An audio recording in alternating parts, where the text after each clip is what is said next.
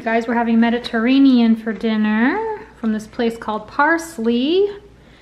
I've never had grape leaves before. That's what these are. Can't wait to try those. And then I got Luis a wrap. It's got tahini sauce and cucumbers and quinoa. I can't remember what else. Chickpeas, I think. And then Gary and I just gave him some hummus and some pita bread and some falafel. Because they've never had Mediterranean before, so I don't know if they would like it. Good. And if they would like it or not. And Logan got a baguette. You like it? It's very good. Oh, good. I'm glad you like it.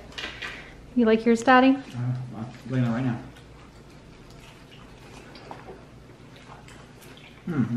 Yeah, and then that smells good. And then we got some different flavored Crohns nectar. I love guava, so I got a guava. Good. Good, but good. Hi. So I want to try the grape leaves first because I've never had them before and I've always been really curious. Yeah, something wrapped with grape leaf. I've never had it and I've always been curious about them, so let's see. Interesting flavor. I don't really know what it is. It looks like some kind of bulgur or rice.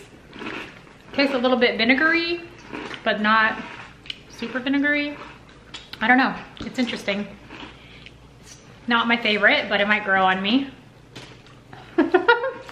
Anyway, I'm gonna dig into the rest of this. The next day. Oh my God, you guys, that Greek food made me so freaking sick. I will never eat there again. That's the third time I've given them a chance. The first 2 times, I just didn't like it that much, but I thought that maybe the flavors would like grow on me and that I would start to like it. But also it's just not very, it's just not very flavorful at all. Probably because it's not like a dedicated vegan restaurant. It's just a restaurant that has a couple vegan options. So it was very bland, and the only thing was I didn't like the grape leaves. Those did have flavor, but everything else was very bland to me, and I don't even think their hummus is that good. So yeah, I'll never eat there again. But yeah, I was up all night, super sick with my Crohn's disease, and so I called into work today because I basically didn't sleep last night. And so I've just been like resting here on the couch, and you can hear Luis is playing video games. We're about to watch, he works late today, he has to leave at 3. So our new, it's not really new, we've been watching for a couple months now, but our guilty pleasure is the Frenemies podcast with Ethan Klein and Trisha Paytas. So we're about to watch the new episode of Frenemies. If you guys have never seen it and you like, Trisha Paytas is definitely, she's like my guilty pleasure. She's like a acquired taste. And if you don't like drama stuff, like people that cause a lot of drama, then definitely do not watch her because she's nothing but drama. But it's entertaining. But anyway, that's what we're gonna do.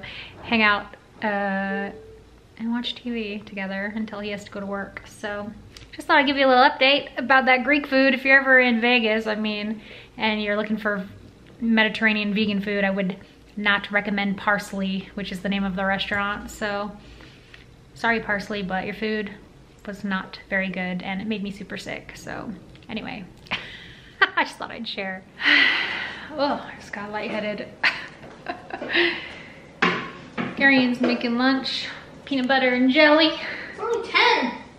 Oh, is that breakfast then? Uh-huh. Oh, well, breakfast then.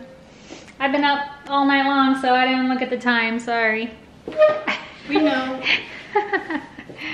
Well, I did sleep a little bit on the couch, and I slept a little bit, like, in the middle of the night, like... I heard one of the cats, puke. Yeah, and I went and cleaned it up. The cats puked all over the hallway. Oh, great. Now that I'm standing... Which cat? No, I don't know, I think it was Sinedra. Now that I'm standing up, my stomach is hurting. I think it was Sinedra, and I cleaned it up. Of course, it's always her. Anyway, I was gonna say that I did sleep a little bit, like in between bouts of running to the restroom last night, but I woke up 3 times in the middle of the night. Anyway, who cares, right? That's my life. Crohn's disease is a chronic condition characterized by inflammation in the gastrointestinal or GI tract. The GI tract includes the mouth, esophagus, stomach, small intestine, large intestine, and anal region.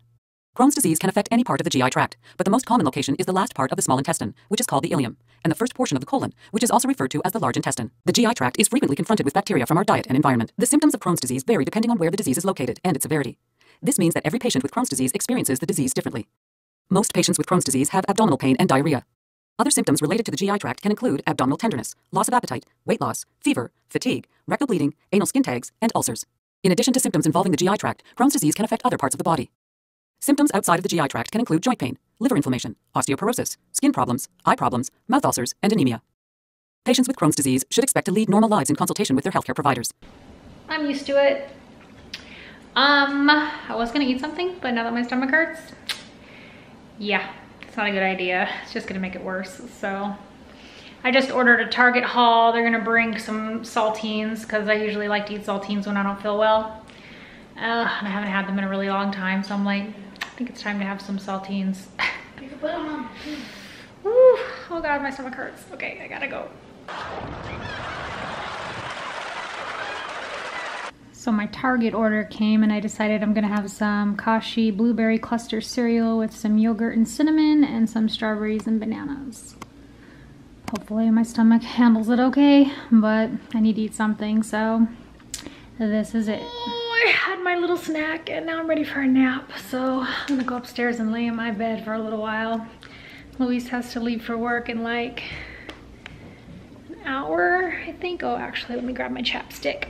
Can't go anywhere without my chapstick, y'all. Oh, and my water too. Tell me, are you like me? Are you a chapstick fiend? If you've made it this far in the video, hashtag chapstick in the comments, because I can't literally go nowhere without it. I not just love it, but I'm addicted to it. I have to have some kind of chapstick with me at all times. Usually multiples with me all over the house and in my purse, and I just always have to have some. But anyway, Luis is getting ready for work, so I guess I better turn the camera off. I made the boys some bean dip. They didn't have any tostadas at the store. I was gonna make them tostadas for dinner, so I just got chips. I mean, neither one's that healthy, so whatever. It's pretty much the same thing, I figure. Just an easy, quick dinner so I don't have to stand in the kitchen all night. And it's delicious, right? I just used some vegetarian refried beans, some salsa, some taco seasoning, and 2 slices of BioLife cheese that I melted into it. And that's it, it's really good. And this is gonna be my yummy dinner. I actually love saltines. I used to work at Rebel gas station in a little booth by myself, and I used to eat these for lunch like way too often. I would eat an entire one of these for my lunch, sometimes with peanut butter, sometimes just by itself. Yeah, kind of weird, right? But I love saltines. So anyway, that's my dinner. And that's it for today. Thanks for watching my little broccoli bites, and I'll catch you in the next video. Bye.